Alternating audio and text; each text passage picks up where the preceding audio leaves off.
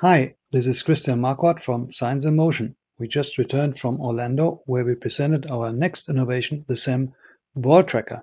This is a camera-based system to measure the track of the ball, and there was a great interest in the system. And I will show you some of the features here. So if I open up this dataset, which is a USPGA Tour player, I open up the ball tracking report, and now you see all the putts in a top view. Let us just focus on one single putt.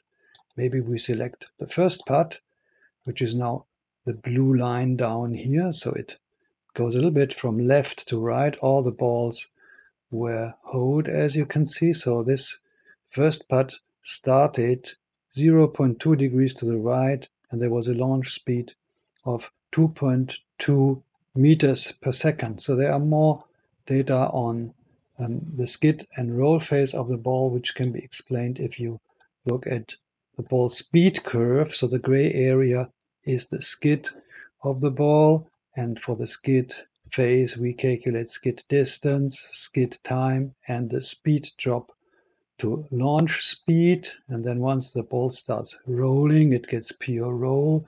We can calculate the roll speed, the roll ratio, ball distance, and we can also calculate the effective stim. So this data can be used for different purposes like putter fitting or optimizing the ball roll for a specific type of player. At the same time, all this data can certainly be connected to the other data from SEM Putt Lab. So I switch to the 3D view.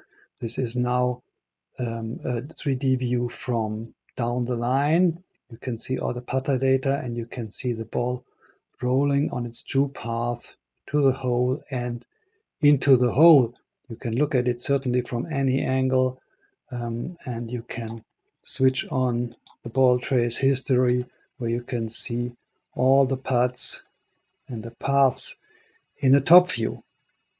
So I think this is a fantastic tool for teaching coaching, and we will show some more videos on this soon. Thanks for watching this video. If you want to get more information, you might also visit our webpage, Science and Motion, www.scienceandmotion.com. Thanks for watching this video.